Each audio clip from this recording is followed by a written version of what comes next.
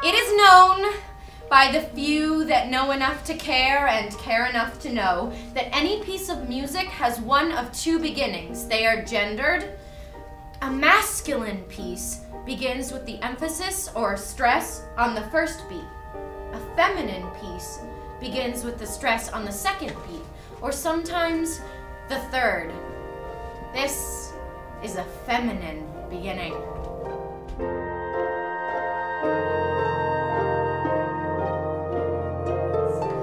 There's a club in the basement of the university, and on Tuesdays they have an open mic night. I would go there sometimes and play my latest compositions. Jack was always there singing.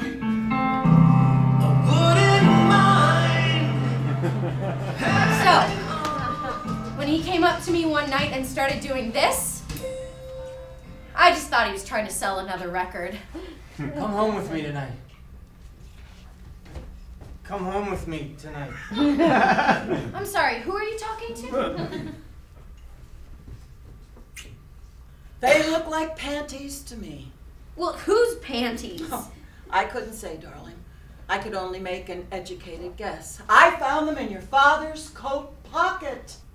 Well, did you ask him what he was doing with them? No, I didn't. Why not? But I don't particularly want to know what he's doing with them, nor to whom they belong. I just want to leave him. Then what are you waiting for? You think I should do it? You don't need my permission, Mom. But I do need your key.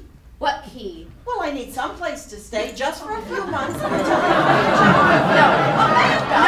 No.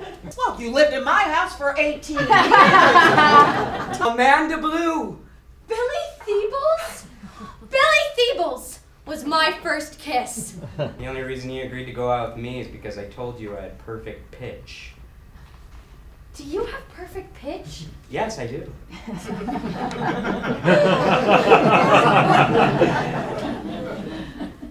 Sing A. Did you mean big A or little A? It was really nice seeing you. It was nice to see you too. I have got to get back to the city. No, you don't. I can't imagine how you would know that. Doesn't your fiance have a photo shoot or something? Huh? Come out with me tonight. With you. Come on! A male sentence is aggressive. It's linear. It has an objective. And when it communicates that objective, the sentence is over.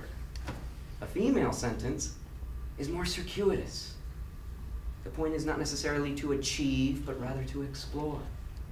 To convey feeling, mental state, consciousness, images.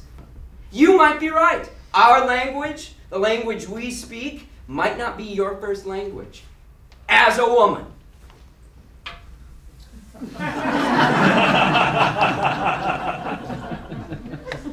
I'm done. Are you sure? Yeah, I'm sure. I just told you everything I've ever learned in college. I'm done. It's bullshit, right? Yeah, I thought so too at first, but I'm telling you, it makes sense.